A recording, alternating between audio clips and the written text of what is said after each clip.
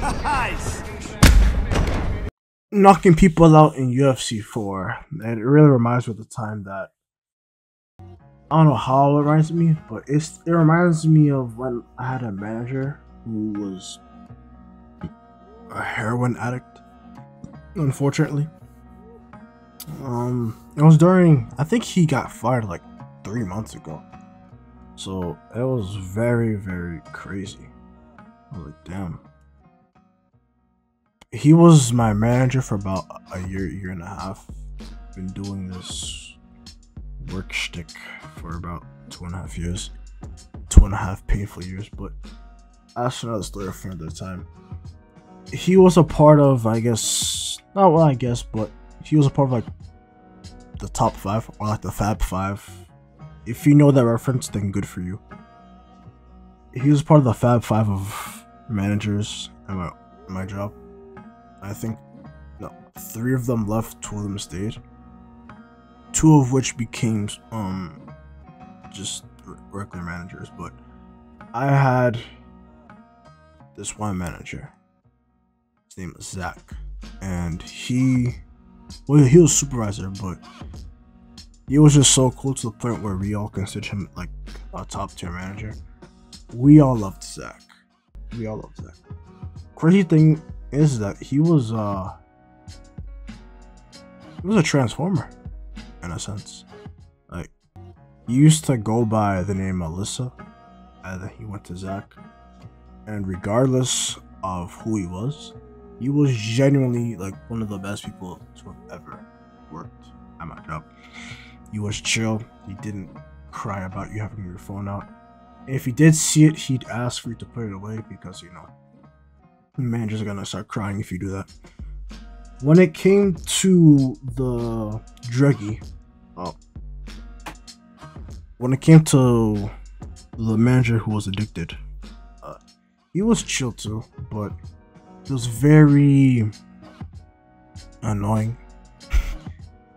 Like, I don't wanna be rude, but he was pretty annoying because he'd hunt you down to know what you're doing. It's very weird when managers do that, and then they get shocked when colleagues flip out on them, especially when you're in high school. I was still in college. Well, I still am in college now, but at the time where he was still working, you know, it was very condescending. You know, I think one of the bigger things that you should focus on if you're ever a manager is treat your employees with respect, and I don't think that ever happened during my work hours when it came to him and colleagues who were in high school and their phones. And it would rarely happen. Like, managers like him, they have this ideal that because you have your phone out, that you're going to prioritize your phone over the customers, which happens very rarely. The only time where we're ever on our phones is when the line is dead. But even when the line is dead, there's always something to do. I hate when they do that shit.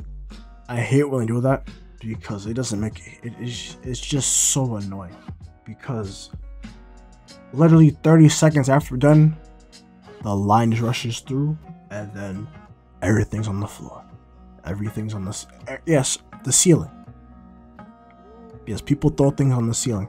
I remember when we had a Black Friday, I was unfortunately assigned a shift that was like from 3 to 10:30. So 3 p.m. to 10:30 p.m. I was the closing shift, and basically there was pizza on the floor. There was a loaded diaper. The back area for customers to like relax, sit down, charge their phones, something like that. There's vomit there. There was stolen merchandise, but people were stealing underwears, boxers, panties, bras, and you name it, bro. People are stealing everything. Black Friday is like generally one of the worst holidays in American history, because people are just different. Like, I don't understand how you have this mentality that You're an adult, right? You're an adult with your child, but you prioritize an item that costs $2 less on Black Friday. You prioritize that over your own damn child. The amount of children lost on Black Friday in my job, it's ridiculous. It's like 6 kids every Black Friday. There's always a child saying, "You know where my mommy is? You know where my daddy is?" I'm like, how? You're 56 losing your children, bro? Like, what? Like, damn, dude, that's crazy. And then not to mention the attitude. That attitude, bro. I remember I set up this lady, right? She was with her kids. And she was rushing me. And I'm like, bro, you can't rush me. Because if I mark something wrong, you know, when I scan something and it's wrong, I have to correct it. But she's rushing me. She's rushing me. I was like, hurry up. I have things to do. I gotta pack questions. I gotta do this. I gotta blah, blah, blah, blah. First of all, that's a you issue, okay? Not me. That's a you issue. You're an adult and you don't have your priorities straight. You mean to tell me you want to have kids, but you don't have your priorities straight? Come on now. That's crazy. That's tough! Anyways, she continues to rush me. I mark something wrong. Shocking. And then she comes back a day later talking about, "Oh, you screwed me over, you son of a, you know, I'll come over there and beat your ass."